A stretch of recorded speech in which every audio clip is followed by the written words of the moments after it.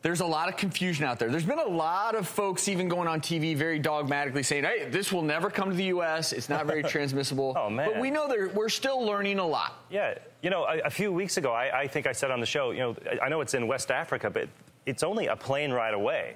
And a couple weeks later, it happened. Let me ask first, true, no virus has ever really been cured. No, we can cure some viruses. Cure them? Yeah, I mean, there's many different types of viruses. So not all viruses cause chronic infections. But they come and they go, right? They go into the body and they leave the body. Some come and go, some come in the body and don't leave. So viruses, like bacteria, are very unique. And they're just like human beings. No two are always alike. I think what I am the most, not concerned about, but still the big question mark for me is, how infectious is Ebola?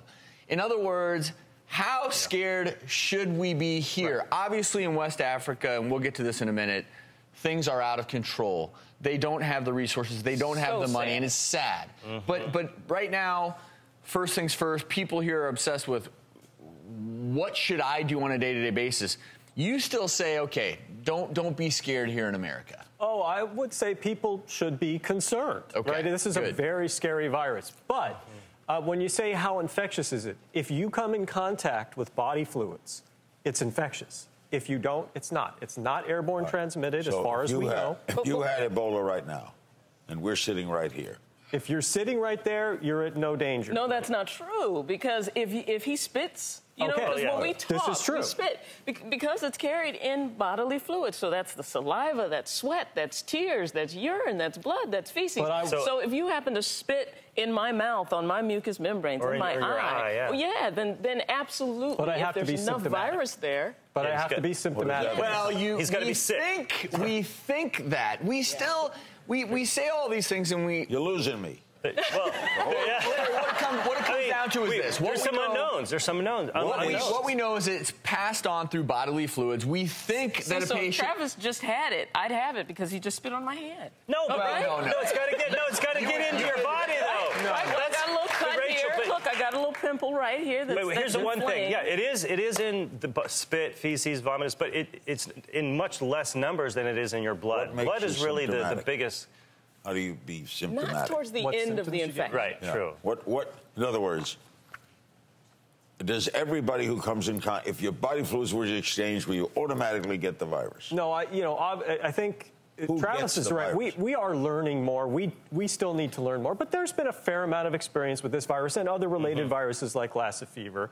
It is not like an automatic infection if you get exposed to body fluids. We don't know how much body fluids. It probably depends on how much virus there is in the body fluids.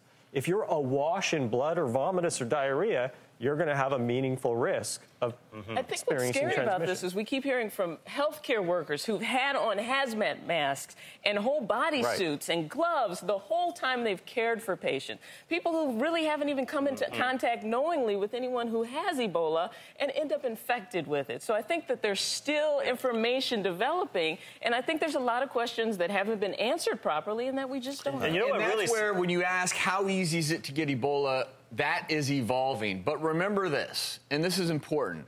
Just because you touch a surface or a person who has Ebola, if it's just hanging out, for instance, on your hands are not a point of entry for that virus. So as long as you then washed your hands, much like with a common cold, and wash the virus away, you should not get sick. The problem is when you, let's just say, you touch someone who has vomit on them, and then you touch your hands to your eyes, your nose, your mouth. That's how it gets transmitted. Hey, I'm Dr. Travis Stork. Press here to subscribe to the doctor's YouTube channel and press here to help reduce tension.